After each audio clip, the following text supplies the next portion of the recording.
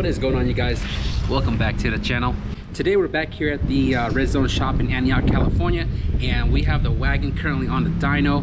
We got guys in the car, we got Jeremy in Hawaii, and they are prepping the car to get this dyno session rolling. So the reason why the car is back here on the dyno is because if you guys have been following the rebuild of the Wagon, going to Irwindale and coming back home, I've talked about the turbo spooling really early, and the turbo spooling super early is causing an interference with the VTEC map, and it's running lean in that that part of the map. So the turbo is a Garrett GT3076 and the back housing is an 83, which is still too small for the K series. So what I did was I installed a 106 back housing in hopes of bringing the spool a little bit up the RPM away from VTEC so it doesn't interfere with each other.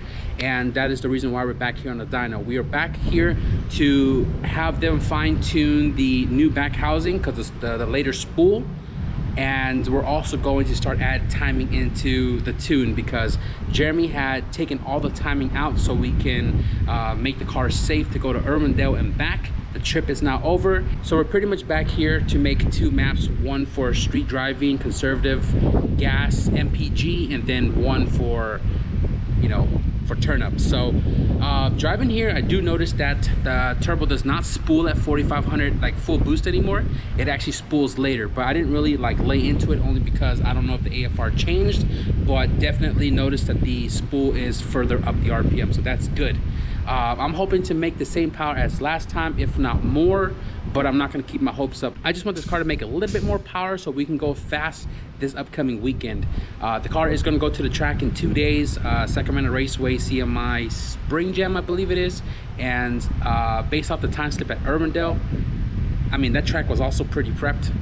Based off the time slip, this car has a low 12, high 11 possibility with the way it sits right now, but we're going to turn it up so we can ensure to touch 11s. That's my goal, is to touch 11s. And the fastest this car has gone front wheel drive is 12.5 on slicks with bogging issues and no two-step actually, and the fastest it went all-wheel drive is 12.2 bogging and no two-step. So we have two-step again, and we're going to situate the spool bogging issue with VTEC and take it back to the track on Sunday.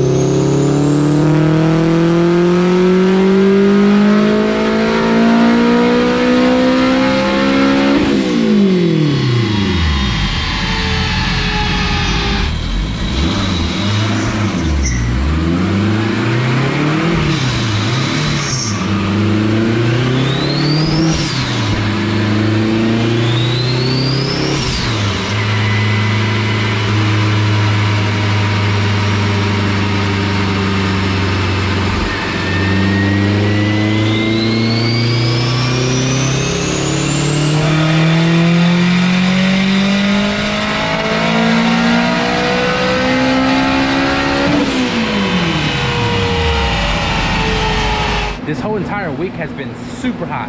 Today is like 85 and it's hotter inside the shop. So we're letting it cool off real quick before we do some more pulls.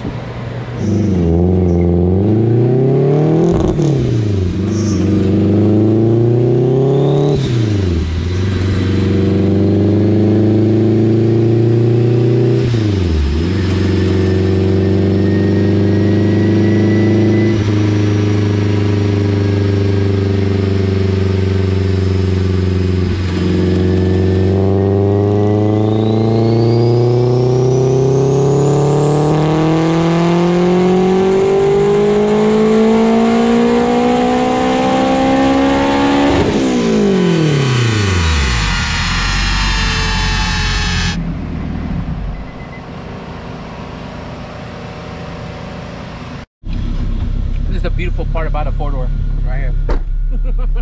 I'm here for the ride, guys. Plus we're just weighing the car down, you know.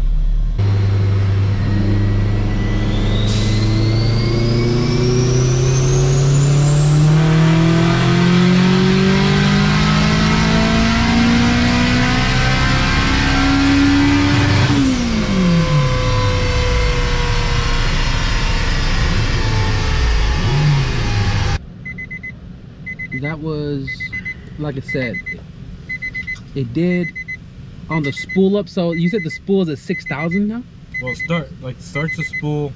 It starts the spool early, yeah. but that full ramping is not until like 6 grand. 6,000. So with the 106 back housing, the spool starts about the same time, 5,000, but full boost is 6K. So that's good. That was 12, 9, 13 pounds up top, and the car just made 407, 270 is what it says? Yeah, 407, 270, yeah. 407, 270. Well, we crossed 400, so. Oh, we're here for the shebang bang. Shebang bang.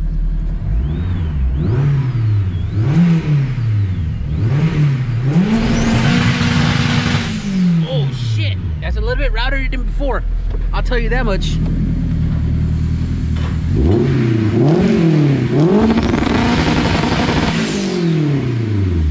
God damn. That's super rowdier than before. 100%.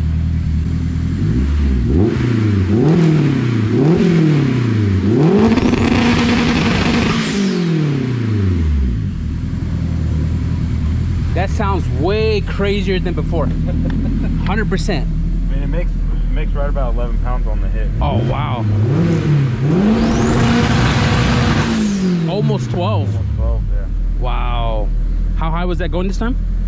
Jeremy has said 68, 72. So. Yeah, that's about where we were at last time. That's why it sounds so much rowdier. God damn, boy, 11 pounds out the hole? That is crazy, dude. That's literally like all the boost out the hole. Literally. This is gonna be hella gnarly, I think. Yeah, I'm super pumped. Track is in 2 days, guys.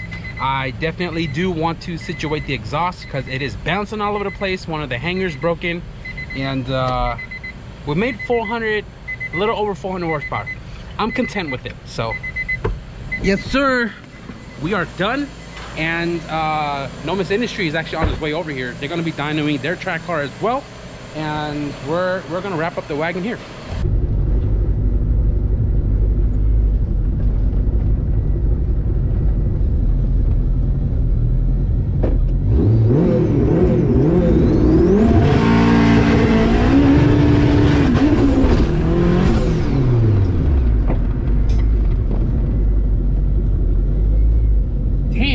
That thing took a little bit longer to spool.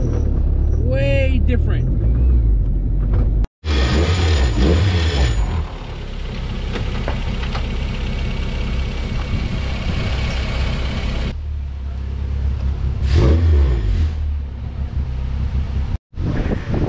When 180 horsepower wasn't enough, so you got to step up to the next class and add weight and return back to the dyno to make some power.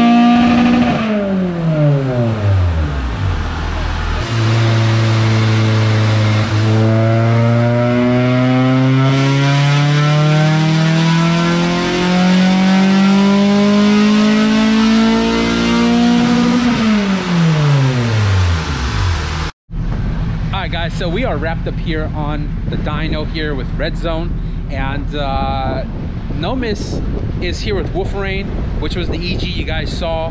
And the funny thing is they do competitive racing, right? And the class you guys were in, Nomis, was 180 horsepower. So they were here tuning a K24A to 180 horsepower. It just didn't feel right. So you guys stepped up to the next class, added in weight, and then it also has a bracket for horsepower. So they tuned the car to 210 for that class, and literally hit it on the spot. 210, 211 depending on the temperature, but consistently 210, and they're pretty much ready to rumble. So we're about to head home. We're gonna be driving in the same direction, and we're split off like a little bit halfway home. So I want to give a big shout out to Red Zone, Jeremy and Guy for putting in the, like, I literally requested to get on the dyno like 2 days ago, and we're here at the dyno, and we got the car tuned. The car made a little bit more power, and it feels pretty rowdy. The back housing definitely helped the spool go up further up the RPMs, and I'm super stoked to take this thing to the track in 2 days.